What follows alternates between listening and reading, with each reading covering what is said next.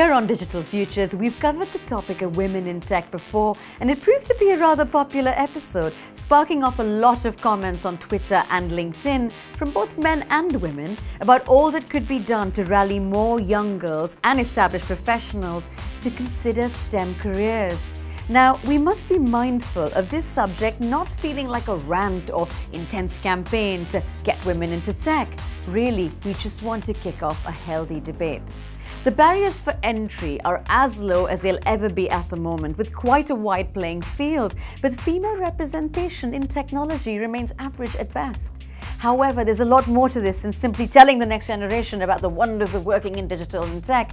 We've got to show what's possible by holding up real, accessible examples of others that are thriving and provide tangible opportunities.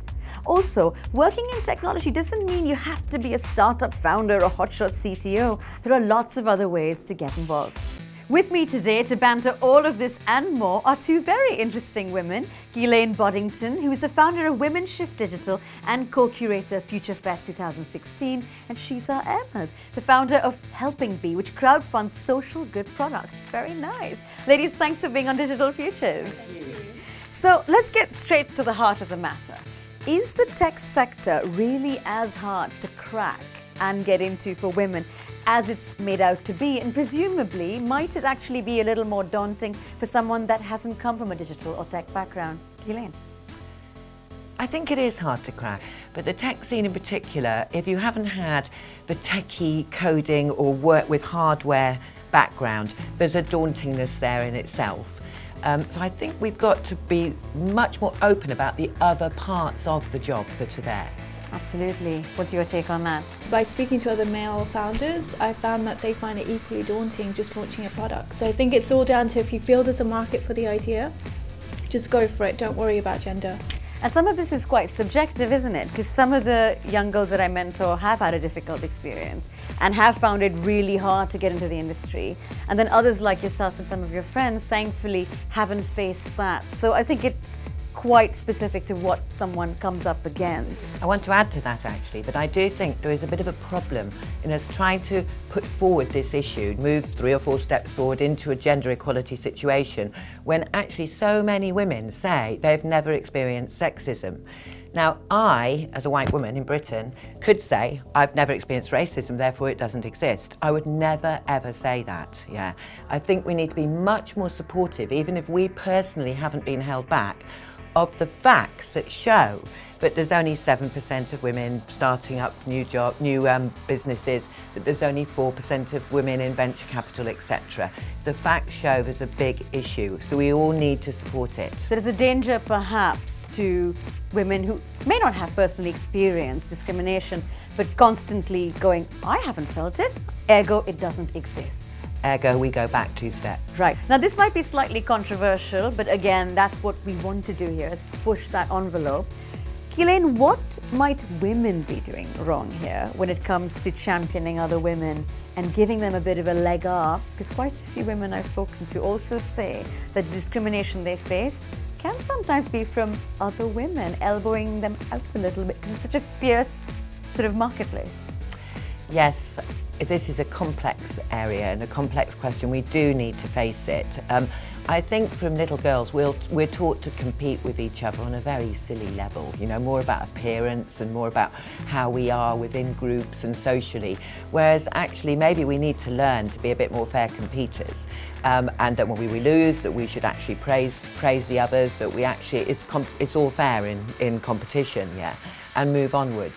And I think also that women who are in senior positions actually have had to fight quite hard to get there through their generations. And it's very hard then to suddenly drop the kind of elbow stakeholding position that you've had to make for yourself in quite a male world, and let the younger or middle-aged women to come up. But we definitely need to do it. So what's your take? There's definitely been issues with the fundraising side of things. So there is a boys club when it comes to venture capitalists and investors. There's not enough females in that space, so there is definitely a need for some kind of way to bridge that gap. So this one's for both of you. Now, getting involved in the tech and digital world shouldn't be limited, and I hope you'll agree with that, to being a startup founder or a CTO. What might be some of the other avenues for young women watching this episode as a way for them to get involved without necessarily taking the traditional routes and still be immersed in technology? Shiza. There's so many different opportunities. There's marketing, there's business development, there's general sales. So there's a lot of different opportunities available for young individuals, females, to get involved in. So you don't really have to be from a tech background as long as you understand the space that you're going into. Just bring whatever skills you have and just, you know, be willing to learn. That's the key thing. And apply that to the tech industry. Exactly. Elaine? Yes, I think there's so many different roles within those startups, and we need to have women and men in those roles. I think we need to look beyond STEM and look at STEAM, add in the A for art and design. That actually encourages girls and boys to stay within this sector beyond school and into university. We might not even be thinking of them as a woman in tech sort of role because it's not a startup founder, but indeed you could be an industry analyst, a commentator, a producer of digital futures and things like that, and still very much be immersed in the tech industry or work for a tech company, as you said, but in a different capacity. You don't necessarily have to be the technologist. Now, Ghislaine, you're heavily immersed in the digital and tech space with Women Shift Digital and all these amazing events that you curate. What sort of direct feedback are you getting from specifically young girls, let's say 16-year-olds, who are at that very important cusp in their lives, about working in STEM careers? How are they feeling about it?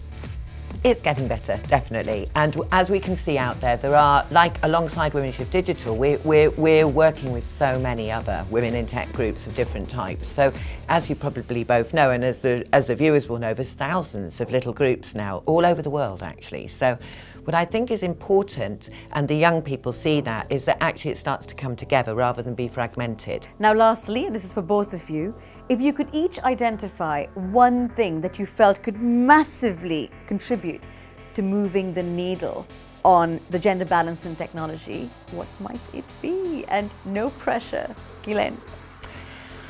I think going back to the slightly fragmented viewpoint we have of these thousands of different advocate groups at the moment, I think we need the advocates in this sector, particularly the powerful women out there, both, you know, in every area, but politics, journalism, technology, to start to speak together. Inspire by doing. Shiza?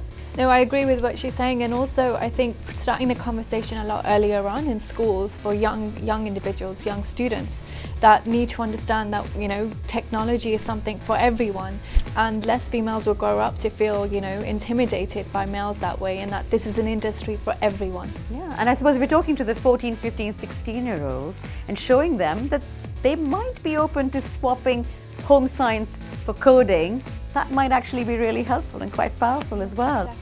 Ladies, thank you so much for having this conversation with me on Digital Futures today. It's been quite a feisty debate. That's exactly what we aim for. Thank you. Thank you. Thanks a lot.